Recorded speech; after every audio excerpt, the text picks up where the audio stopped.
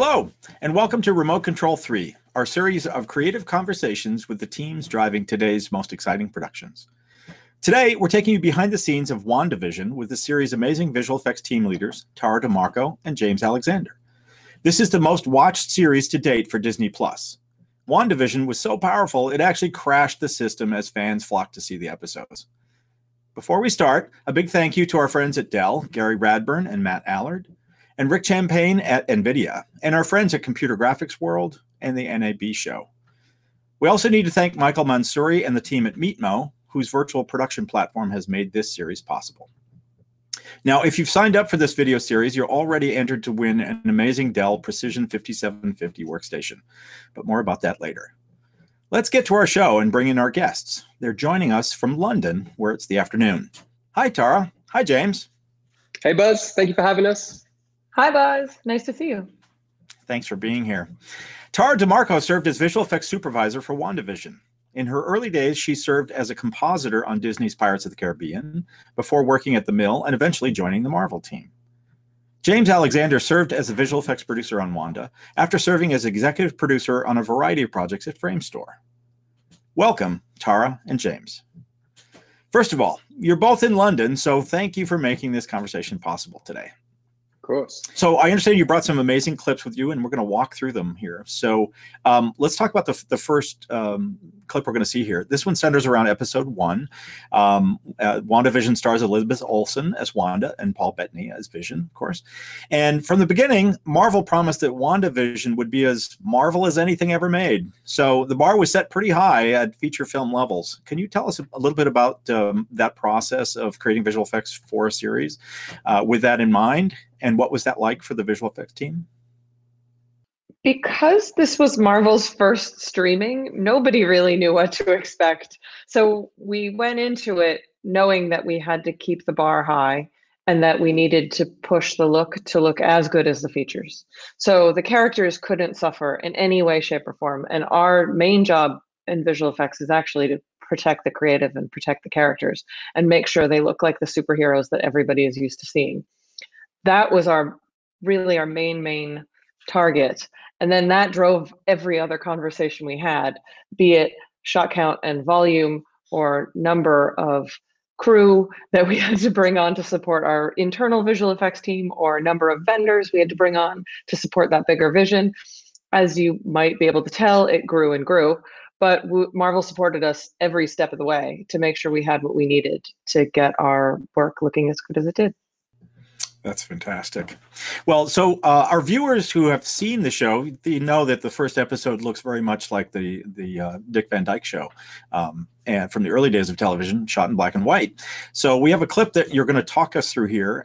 What can you tell us about the clip that we're going to see?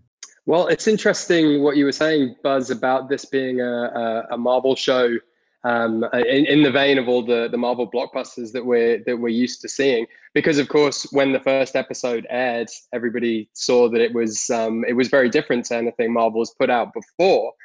So as we'll see in this first clip, it's an homage to the golden age of American television, and the visual effects that you'll see here are much more low-key than you would expect in perhaps a more typical Marvel blockbuster type visual effects show. So let's play the clip and take a look. Wanda in the kitchen. So some of the scenes in the kitchen had puppeteers in all kinds of crazy places with rods and wires, and we cut holes in the header to fly objects through. And then other objects we needed to add later in CG to bolster the scene. You know, we could only fit so many puppeteers in at once. So we ended up making all kinds of objects. And probably the funniest thing for me is that when we were in finishing, I would look at an item and go, oh, I really don't like that. Can we take the highlight down? And it would turn out to be real. And then the CG one would be the one I ignored and thought was fine. And it happened a couple of times. When we get into the smoke effects and the fire effects, we did those, you know, as plates units with green screen elements. We tried to stay true to what you could overlay, like what could have happened on an optical printer in the time, or what, you know, in Bewitched era, they would have just hidden the wires in the walls, but they still would have used the wires. So we really, really tried to keep with only the effects that they could do in the era, apart from Vision, because of his CG robot face. He is always a character. And part of the interesting thing about putting a man with a CG face in this scene from Dick Van Dyke is not letting him pull the viewer out of the scene, really making sure that it stays true to how he looks, and that we are noticing his kooky expressions and not the fact that he's a robot, so that we can then pay attention to all of the other shenanigans, like flying lobsters and, pulverizing meat. And I think that's so fundamental to the work in this episode, that nothing distracted the viewer from this being an homage to Dick Van Dyke in this amazing age of American sitcoms. We didn't want anybody to look at this and think there was a visual effects shot in this. I had friends in the visual effects community going, so how many visual effects shots did you have in WandaVision? Because I'm not seeing anything just yet, which of course was a great compliment. That's great. Well, that work looks amazing. And to your point, James, I mean, I know people have a certain thing in mind when they think about Marvel visual effects, but the fact that you so seamlessly integrated this into the genre that you were honoring, I think is one of the testaments to the power of what your team can do creatively, because it's hard. It's hard to make it look like that. And this is also, of course, potentially for some generations who have seen these original TV shows and others who haven't, but they certainly have an appreciation for it. And I think the work you folks did was incredible on that. Now, from beginning to end, so this entire production, from the minute that you got involved, Tara, to wrapping this whole thing, what was that cycle? What was that production cycle for the whole team? I started in July of 2019, and we wrapped sort of early March of 2020. It's Wow. a little bit longer than it was meant to be, but part of that is because of pandemic. Yeah, of course. Of course. And you're making a very long feature film in a sense, right? Yeah. With tons and tons of effects. So now, so speaking of that, and this clip is, I think, a good way to introduce it, but could you talk a little bit about the effect for Vision's head and face and how that was created and integrated?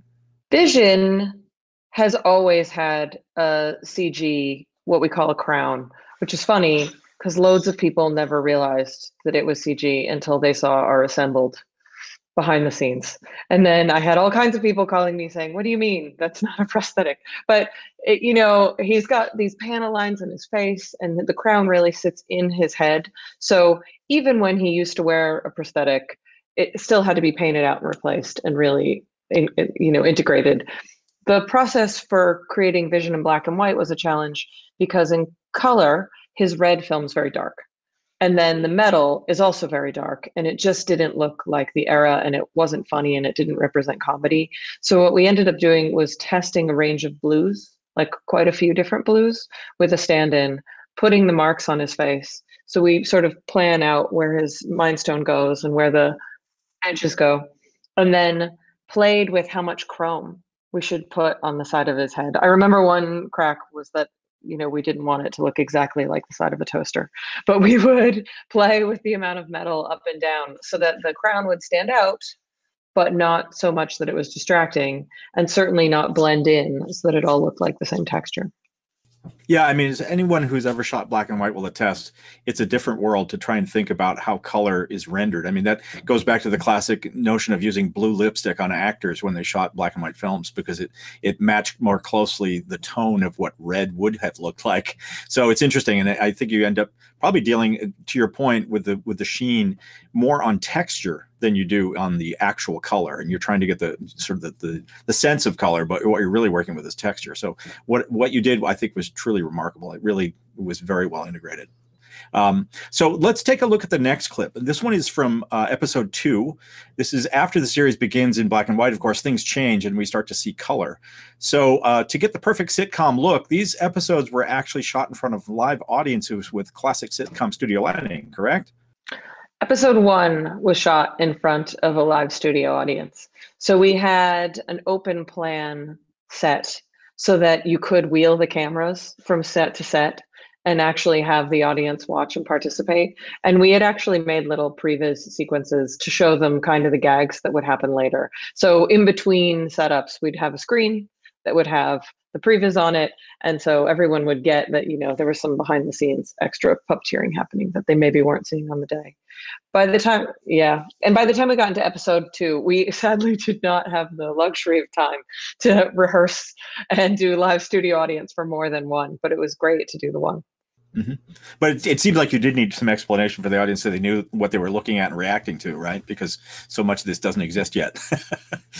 Yeah, like the breakfast for dinner was a scene that we purposefully prevised just to show the audience what was happening so that they would understand when, Wanda and Vision and the Heart sit down at dinner, it hasn't just magically changed. That makes sense. So could you set up this next clip for us and tell us what we're going to see? Yes, so we're going to see the color bloom moment, as we were calling it, at the end of episode 2. And this beat happens when Wanda just found out that she's pregnant, and the world that she's created around herself blooms into glorious technicolor. As Tara's spoken about all the filmic processes that we went through and the inspiration we took to create this effect, I think one of the main goals we were looking at, and one of the things we've heard many times actually, is that WandaVision served as kind of a gateway Marvel production. And I think being true to these cinematic processes and kind of the history of television meant that it was an appealing show to maybe a wider demographic than a lot of than some previous Marvel shows. And it was really gratifying to hear from people that have watched the show with their mums and their dads and their grandparents and their aunts and uncles.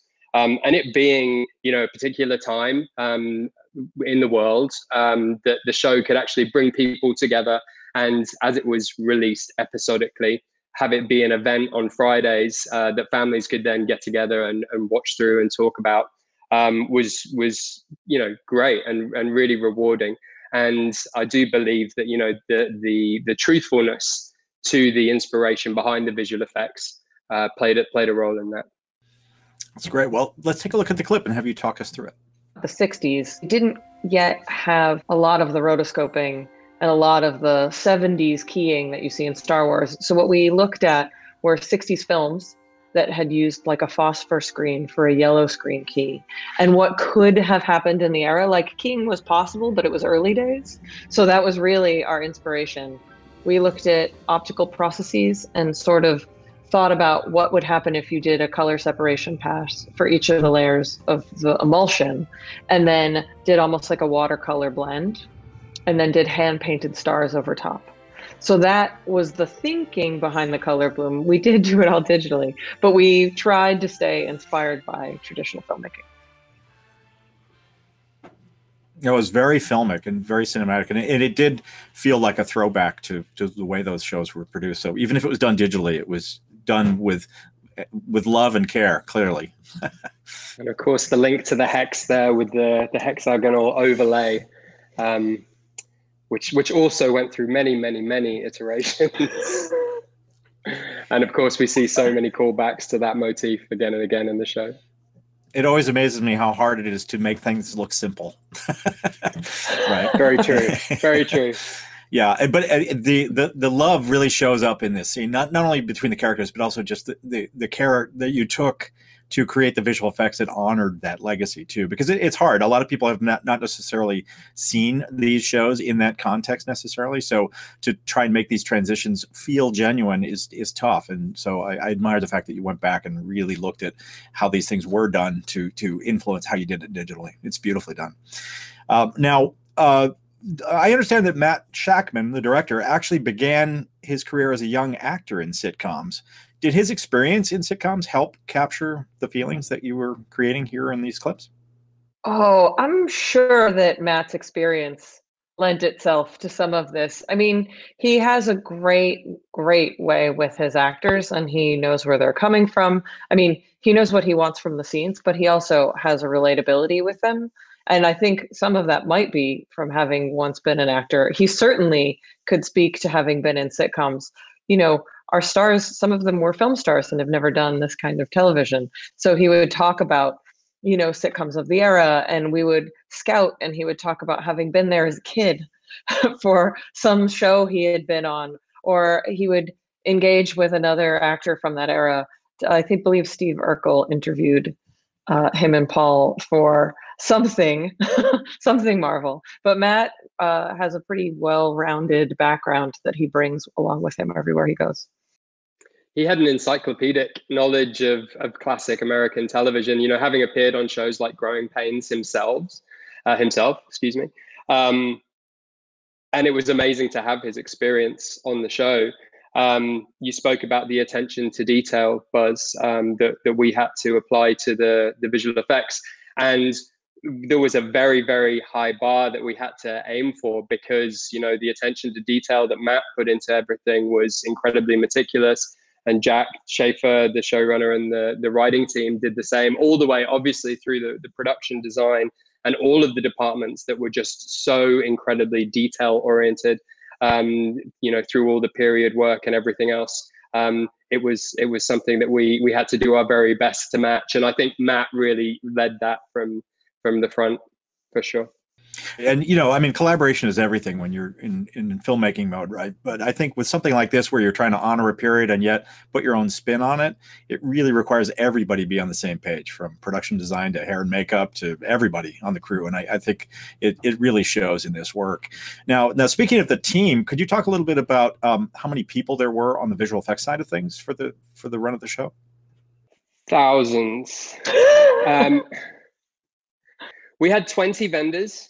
You know, all of whom had, you know, hundreds of artists, most of whom I would say had hundreds of artists. You know, the credit list at the end of each WandaVision episode runs for 7 minutes, I believe. And there was some consternation from the fans at home watching the credits roll, waiting for whatever tidbits might be waiting in amongst them. But, you know, it takes an absolute army to make a show like this. And so we did have a colossal visual effects team. Our vendors had a really tricky job, not just for all of the creative and technical challenges, but of course the COVID situation, the shifting schedule, and you know, all of the challenges that presented. So, you know, our vendors, you know, the superstars of the show in terms of the visual effects, and you know, they did an amazing job. I couldn't be more appreciative of. It does take a village. And how far we've come from the days of television where they had 3 title cards. We've come a long way. Now, at what point are you completely finished with an episode? I know that's a tricky thing, because, you know, sometimes it's the air date that means that you're finished. But could you describe when you know that you're finished with an episode? We might not be done. Finished. Are we finished? I think we're finished. I think we're finished.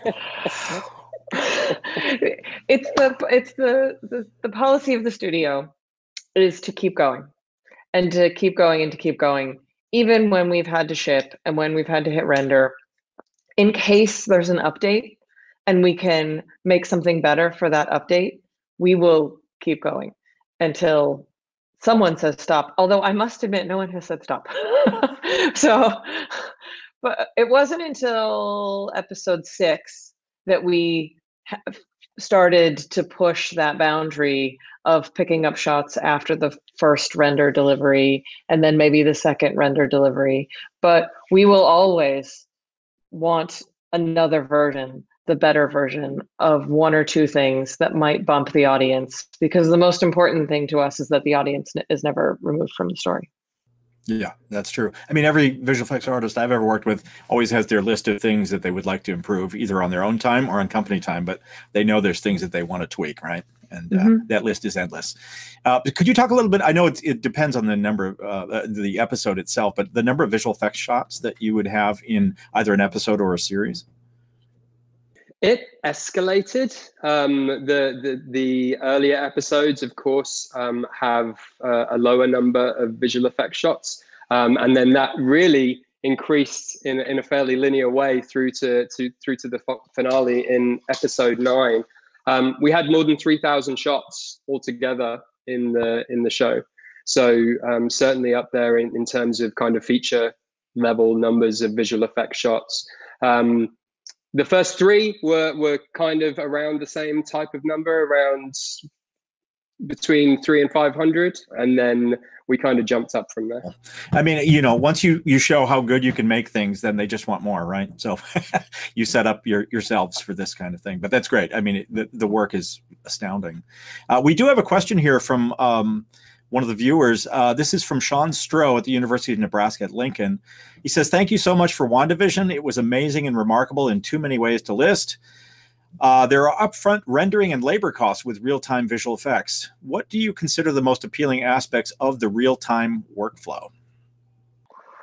Well, the most appealing aspect of the real-time workflow is the interactive and immersive environment for the talent, and the nature of getting the visual effects in camera, so that, you know, all this blonde hair ends up having the right color on it surrounding you. I mean, we can composite all day long and sometimes really struggle to get something sat in a scene if we have the wrong lighting. The light is the thing that tells the tale for us. So that's what's appealing. Well, let's take a look at the third clip here. And this is from the epic final episode. Could you tell us what we're going to see? Oh, James, take it away.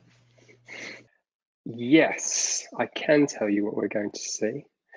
This is another one of those moments that where WandaVision shook things up, and I'm so I'm so grateful that the studio took such a big swing with this show, it being so different from movies that have gone in the past, and so different from what people were expecting. And this moment personifies that. We're in the middle of our massive, spectacular Marvel finale, and we're having a metaphysical discussion in a library. Between two cyborgs questioning the reality of their existence, synthesoids. So it's excuse me. So it's an amazing moment. I think it's an incredible visual effects moment with all the destruction and these two incredible digital characters. In some parts digital. And it's a great counterpoint to the action of the rest of the episode. I think gives you a real beat to kind of take a breath before the grand finale that we'll see in just a little while. But it also speaks, as Tara was saying, the visual effects serve the characters, and what a great moment this is to remind you what Vision's mindset is and what we love about him as a character. And why it's so great that we're able to celebrate him and get to know him more in this series. So yeah, that's what's happening in this scene. Well, let's roll the clip and have you talk us through it. I love that the two Visions are so different, but that the performances are both Paul Bettany. I think he did such a phenomenal job of making the Vision, the new Vision, feel really kind of angry and evil, and has such a stern countenance. And then the Red Vision, our traditional Vision that we love, seems quite soulful. And because we had this rig where we'd have Paul playing against his own double, Adam, we did it on 2 different days so that he could capture both parts of the performance. And so we just did everything twice. And I think while it sounded like a production scheduling nightmare, it really paid dividends in terms of what we got from the character and how he gets to interact against himself. The beat where Vision leans in to touch the Mind Stone is also pretty incredible, because we get the close-up on the Mind Stone, the new Mind Stone. Who knows what that is? I don't even know what it is. Is the key to the future? Who knows? And then we got to play with, does it show a hint of the color of the original Mind Stone? Does that then go down into his eye? So that's all really fun for visual effects, to get to play with these characters and what they're made of, and push the story a little bit further in a fun and intriguing way.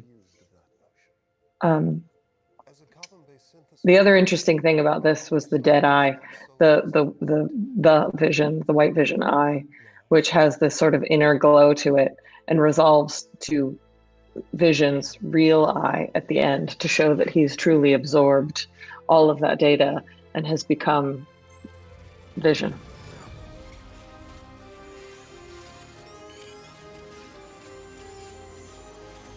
This was all shot on our stage at Pinewood in Atlanta. So the whole library stage, the whole library interior was built for real, with the action performed within. And then our lovely vendor Digital Domain recreated the entire thing so that we could have it in 360 and we could blow it up and we could have, you know, Mindstone beams cut through columns and phase through floors. Add some glass smashing. Now, episode 9 is the conclusion of the series, and it's incredibly emotional. So as we roll the clip, I'd love for you to talk about some of the more challenging aspects of bringing all that emotional tension together with the visual effects. So let's roll the clip and hear you tell us about it. All right, so here we are into the final witch battle scene. So this is the moment where Wanda is finally revealed as the Scarlet Witch, and she gets the better of Agatha at long last. This whole scene is testament to the amazing team at Digital Domain. We had our actors' performances, but that's pretty much it. Everything else you see here was created by that team, and they just did a stellar job and turned things around in a very, very short schedule. There was a lot of work that went into the pace of this scene, into the look of the hex in the background as it's obscured by clouds. We have a lot of lighting changes that roll through this final sequence of the episode, so getting that look was a real challenge.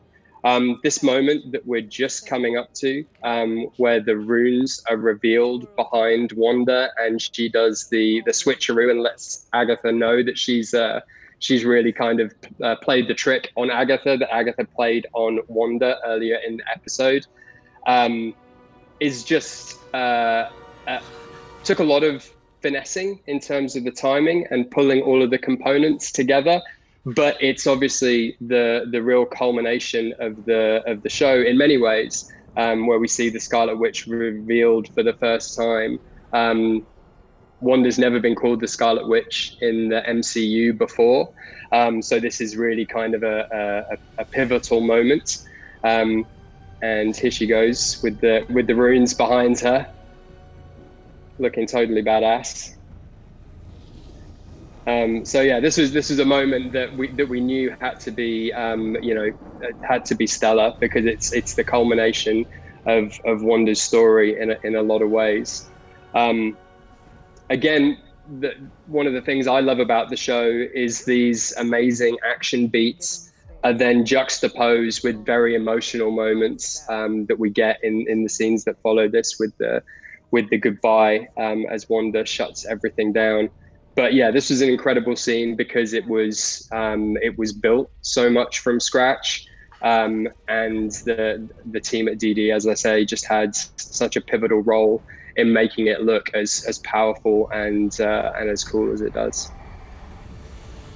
Matt also really wanted the audience and everyone to feel like Wanda had given up and that she just couldn't take it anymore, and she was so inconsolable that she had to give Agatha her power, and then have the flip to this superpower reveal was a huge emotional moment for Matt and for us, to make sure that that translated to the audience, that it seemed like it was the end, and then we would sort of flip it on its head and have this superhero unbelievable glorific final shot of Wanda in the costume that every fan has been waiting for forever and ever and ever. So he had that crescendo in his mind the whole time and really helped us see that vision and made sure that this was as lyrical, was a word he used often. He wanted some of these scenes to be really lyrical and to take their time and to sing when they were finished. The emotion in the final scenes of WandaVision were actually a North Star for us, and that we knew that we couldn't be distracting to Wanda's story, which is about her grief and about her family. And so all of our visual effects had to support that story. If we made any moment too big or too convoluted, then suddenly we weren't paying attention to Wanda. We were paying attention to the visual effects, and it just didn't work. So it ended up being a thing that helped guide us to make sure that the scenes were as dramatic as possible and just supported. And to that point, we knew that we had to create an effect in the goodbye moment when Vision leaves Wanda in the final episode of the series. That was beautiful, and the team at ILM did a phenomenal job of bringing that together. But that wasn't distracting and didn't detract in any way from the amazing, powerful beat that the writers and Matt had put together. One interesting point about that scene is that as we were building Vision, and you know, we'd done the whole show of creating Vision in different ages and different environments and different scenarios. Really, when we had the whole world disintegrating around him and this choreography of this kind of ultimate crescendo of grief and pathos, we made sure that we kept Paul's eyes, because as we rotate around Vision and you can see him looking into Wanda's eyes, it's Paul's performance that's really there, that sells it and underlines all of the power in that moment. So that was an incredible example of how Paul's performance really sold everything that we built around it. The majority of our final episode was shot in additional photography. We had a hiatus between coming from Atlanta, and then the pandemic hit, and we went on hold like everybody did until we picked up additional photography some months later than we had originally intended. That gave us the opportunity to get started with an awful lot of visual effects we wouldn't necessarily have been able to otherwise, and push everything forward.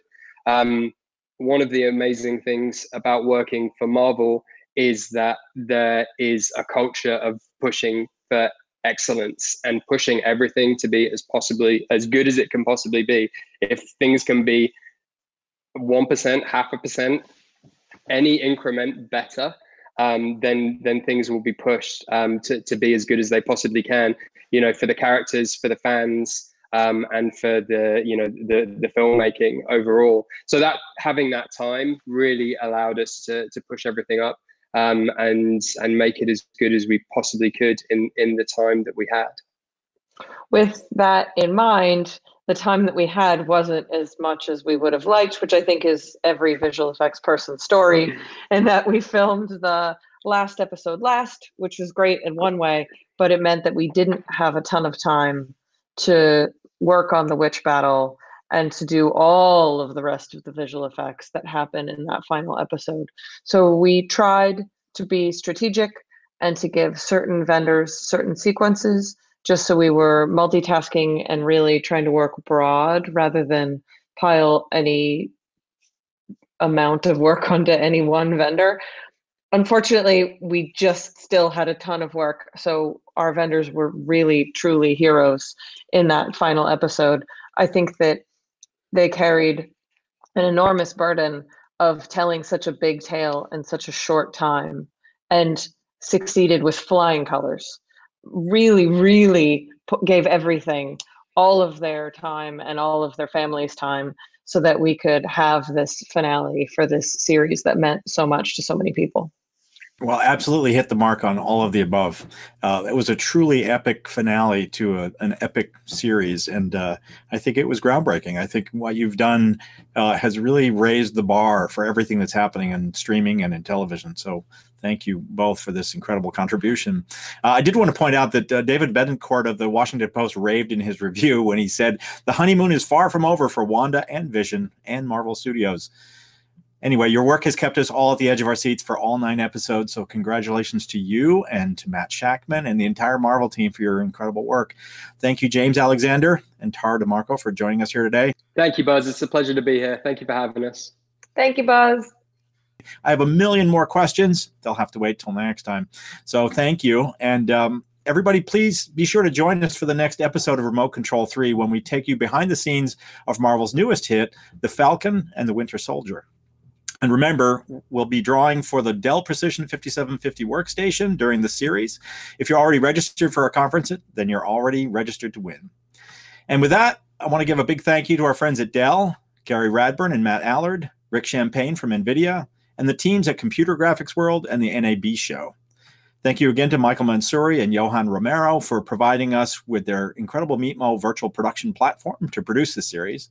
And thank you all for joining us, and our producers Brett Harrison and Mike Piltzecker, and our friends at Disney and Marvel Studios. Look forward to seeing you next time.